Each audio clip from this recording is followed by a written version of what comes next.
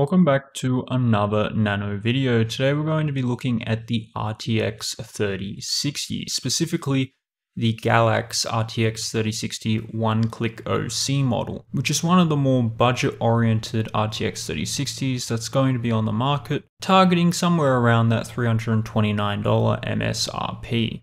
Now sadly, right now, I just don't have anything to compare this to just yet due to how short of a supply the RTX 3060 series cards really are, and really any 30 series card is just out of stock, so I don't really have anything to compare it to. However, I've got a GALAX one-click OC RTX 3060 Ti, which I can get loaned from a friend, so I'm waiting on that and I'll soon do a comparison between the two cards. Now, just a quick disclaimer about the benchmarks that are ahead. I've pushed every game to its absolute maximum with every graphics feature, and I've set that basically just to the highest available option. I did this mainly just to ensure that I stress the GPU as much as possible, and also to reduce any sort of CPU bottleneck. So if you're seeing lower FPS or results compared to other reviews in games like GTA 5 or Red Dead Redemption 2, it's because I've enabled the advanced options and cranked them all the way up, as well as the anti-aliasing. However, no resolution scale was applied, so whatever resolution you're seeing is actually the true resolution. Now, in addition, I only tested 1080p and 1440p, as this really isn't a 4K gaming card, and you'll see why from the results in a second. Now, with that out of the way, let's just look at the first set of benchmarks. Here we have the Division 2, Rainbow Six Siege, and Red Dead Redemption 2, which are all perfectly playable at 1080p around or above that 60 FPS mark while fully maxed out. Now, once we move to 1440p, all but Rainbow Six Siege dip into the low 50s. Now, while I call that playable, I'd recommend that you stick to 1080p if you want to fully maximize every setting in these games. However, if you stick to maybe a mix of high and ultra settings, you can likely get away with an extra 10 or so FPS at 1440p, and so you'll be way above that 60 FPS target, especially when you're playing more strenuous games like Red Dead Redemption 2. Next, let's move on to Hitman 3 and GTA 5. We can see that Hitman 3 enables almost a high refresh rate experience out of the RTX 3060, which isn't so surprising, especially with how the game is sort of set out. It's got rather simple levels and more confined spaces, which enables higher frame rates than the open world of Grand Theft Auto 5, but Grand Theft Auto 5 is also perfectly playable at 1440p, especially if you were to minimize the anti-aliasing and advanced options that we had enabled. These options seem to hit really any system quite hard, and something more like 4 times or 2 times MSAA is more than adequate to play GTA 5 with, and that's in comparison to the 8 times MSAA that we had enabled. You can also reduce maybe the grass and the shadow quality, since those aren't as important in an open world game. Regardless, overall, I think if you buy this as a 1080p card upgrade from, say, something like a GTX 1060, then you're in for a pretty good card that'll target somewhere between 60 and 80 FPS in most modern strenuous games, and anything more esports related like Rainbow Six Siege or CSGO, you're going to find that you're going to be able to reach those higher refresh rates more consistently and at a higher frame rate than you were in any previous generation card. Moving on to synthetics, we can see scores in the 8,700 range for Time Spy, 10,000 in Firestrike Extreme, and in the 5,000s for Firestrike Ultra and Port Royal. As a reference, a 2060 Super reaches very similar numbers in these tests, and when I mean very similar, I mean even down to like the 10s. Essentially, that's what you're going to get in most games, is between 2060 Super and 1080 Ti performance. It'll be more towards the 2060 Super though, which isn't so bad for gaming at 1080p, even at 1440p, especially for esports games. I just think though, if you're sitting on something like a 2060 or even a 1660 Super, this just really isn't a worthwhile upgrade for you as a gamer, especially if prices are inflated at your local retailers because of low stock. Now, as for temperatures, my GALAX 3060 one-click OC card reached around about 74 degrees Celsius as an average across all of these tests, and that was while it was in my NZXT S340 case. So the GPU will be decently cooled by the two fans and the heatsink provided. With regard to the actual design of the card itself, it's really a subjective thing. It features a plastic faceplate with a black carbon fiber imitation look. I think it'll work in most budget builds just fine. Black rarely clashes with really any other color in your case.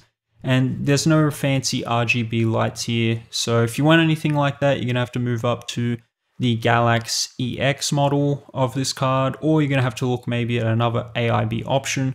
But overall, I quite like the card's aesthetic. It understands it's a budget card, and I think the look is quite tasteful for what it is. It does also include a backplate, which is okay and does the job of a backplate, but it doesn't really add anything special to the card. And most cards do come with a backplate these days, so I really wouldn't worry about that as a feature or selling point. But it does give some rigidity to the card and also protect it possibly if you ever have a leak in your system from like an AIO cooler or something like that. But in summary, the card really isn't ugly. It just doesn't have anything to make it really stand out or feel like it's anything above the budget that it's targeting. But sometimes that can be an advantage, especially if you're sick of having, RGB all over your computer, or maybe you just want that clean blackout look, or maybe you're just targeting a more budget-oriented system. Either way, I think this will work just fine, if not amazingly, if that's sort of the look that you're trying to get, is that blackout look. Otherwise, it's going to be just fine. It's nothing amazing, but doesn't really scream like terrible to me either. Lastly is the power limit and overclocking.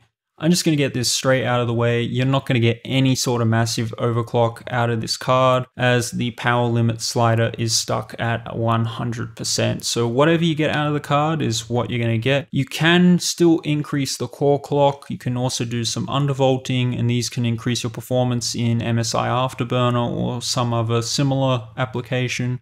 And from that, I was able to get my card to boost around about 1950 to 1980 megahertz. Nothing amazing, but not bad. Definitely an increase over the 1800 megahertz that the card was boosting to normally. Considering this basically increased performance by a frame or two at most in games, and that's usually within variants, I just didn't really test anything to do with overclocking on this card. It doesn't really warrant it for the sort of performance increase that you're going to get. And considering this card isn't a big overclocker, it's not really worth my time. It's more really of a silicon lottery thing with the overclock that you can get out of this card. Now, the card is being power limited, and I do think that is a bit of a bummer, but with higher end 30 series cards, like say a Strix 3080 or a Strix 3090, rarely does an overclock really get you more than a 5% performance increase anyway, so I wouldn't be too worried about missing out on something like the power limit slider giving you an increase, because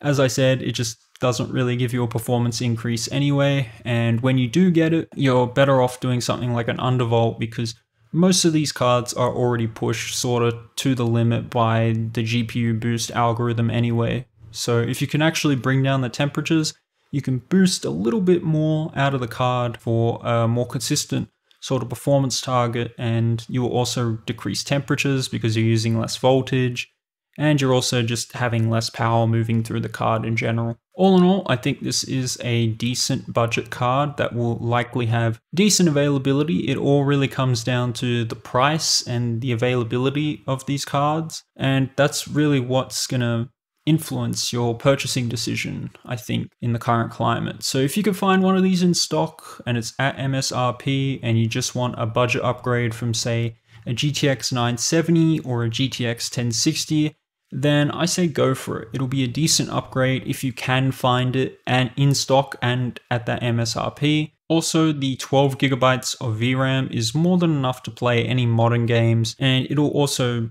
really give you sort of a good baseline well into the future. So that's a bit of a bonus.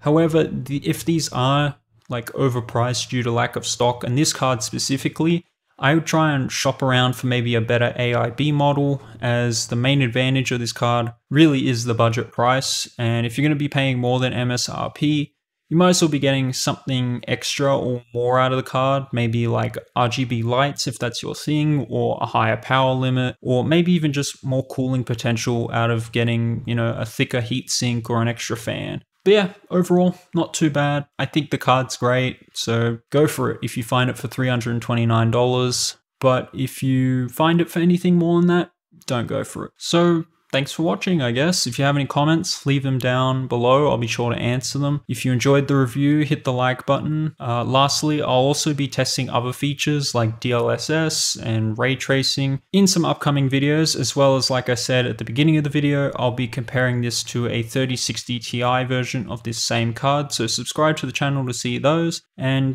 yeah, I'll just catch you guys in the next video.